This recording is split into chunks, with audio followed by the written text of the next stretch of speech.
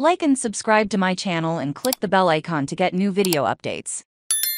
Gizmodo. The future is here. 3 new Asteroid City clips have been released, and each features Wes Anderson in his Wes Anderson days. With a sci-fi film, the director is breaking new ground in the genre, and the results are strange and evocative. Close-up, centered shots, actors, pastels and low light. A fashion sense that's reminiscent of the 50s, but doesn't quite take hold. Check it out below. Asteroid City is set in a fictional desert town.